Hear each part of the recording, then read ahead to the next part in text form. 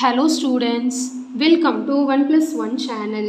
இன்னைக்கு நம்ம வீடியோல 8th standard chapter 5ல Example-5.11 பார்க்க போறோம். இந்த ப்ராப்ளத்துல பாத்தீங்கன்னா இந்த figure AB is perpendicular to AC அப்படினு கொடுத்திருக்காங்க. இந்த டயகிராம் கொடுத்துட்டாங்க. AB யும் AC யும் perpendicularனு சொல்லிட்டாங்க. அதாவது 90 டிகிரியை மேக் பண்ணுது. அடுத்து what type of triangle is ABC? அதாவது triangle இது சரிங்களா? இது வந்து என்ன type of triangle அப்படினு கேட்டிருக்காங்க. So நமக்கு ஆல்ரெடி தெரியும் ABC வந்து is a right angled triangle. ஏனா AB is perpendicular to AC at angle A. சரிங்களா? So triangle ABC is a right angle triangle அப்படினு எழுதுனா கூட போதும் தான். ஓகே? இது வந்து triangle symbol. ஓகேவா? What type of triangle is ABC அப்படினு கேட்டிருக்காங்க. So answer வந்து triangle ABC is a right angled triangle. Okay?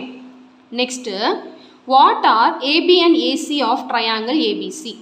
அதாவது AB யும் AC யும் என்ன அப்படினு கேட்டிருக்காங்க.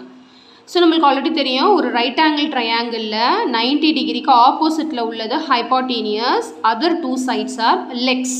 So other two sides வந்து என்னது legs. So AB and AC பாத்தீங்கன்னா AB and AC are legs of triangle ABC. Answer. Okay? Next, what is CB called as?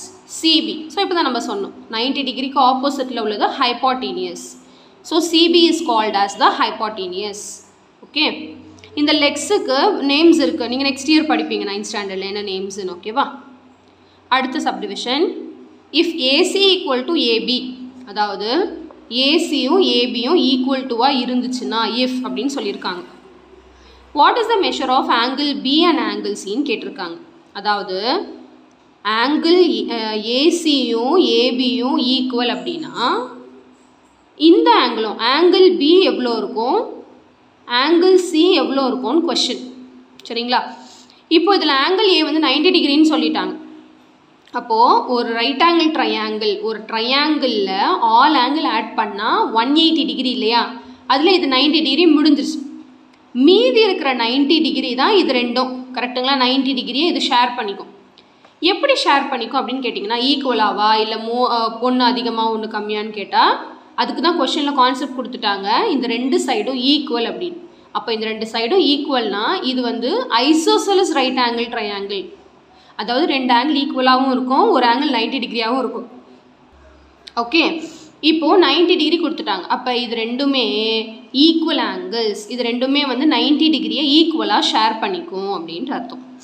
புரியுதுங்களா? ஏன்னா ஆங்கிள் பியும் angle சியும் equal. Angle B equal to angle C. அதாவது angle B plus angle C வந்து 90 degree. இது ரெண்டும் ஈக்குவலாக இருக்கிறதுனால angle பியும் 45 டிகிரி ஆங்கிள் சியும் 45 டிகிரி. ஏன்னா 90யை வந்து ஈக்குவல் ஹாஃபாக பிரித்தா நம்மளுக்கு 45 கிடைக்கும். அவ்வளோதான், சிம்பிள் கான்செப்ட். ஸோ இது ரெண்டு சைடு ஈக்குவல்னால் நல்லா ஞாபகம் வச்சுக்கோங்க. ரெண்டு ஆங்கிளும் ஈக்குவல். அந்த சைடுக்கு ஆப்போசிட்டில் உள்ள ஆங்கிள்ஸ் தான் ஈக்குவலாக அமையும் எப்பயுமே. ஓகே, ஸோ கண்டிப்பாக இந்த சம் நல்லா உங்களுக்கு கிளியராக அண்டர்ஸ்டாண்ட் ஆகிருக்கும்னு நினைக்கிறேன். So thank you so much for வாட்சிங் ஸ்டூடெண்ட்ஸ். பாய்.